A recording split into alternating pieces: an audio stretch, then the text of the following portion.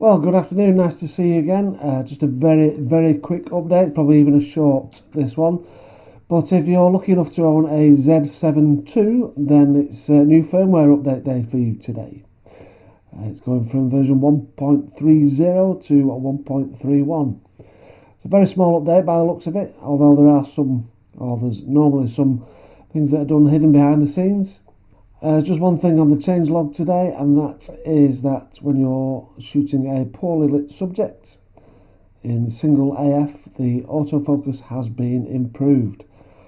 Now, unfortunately, I don't own a Z7 II or a Z7 for that matter, so I can't really comment on this one directly, but I'm just putting the word out there just in case you weren't aware of it, and let me know how you get on with it. If you've got one, you've updated it.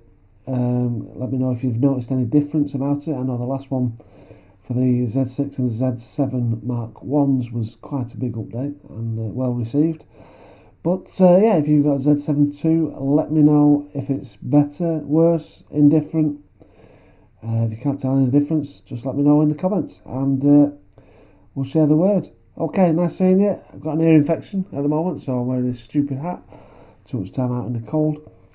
And hopefully some new content, and there'll be some new content along soon. I've got a few things in the pipeline, and we're going to kick off 2022 very shortly. All right, take care. See you soon. Bye.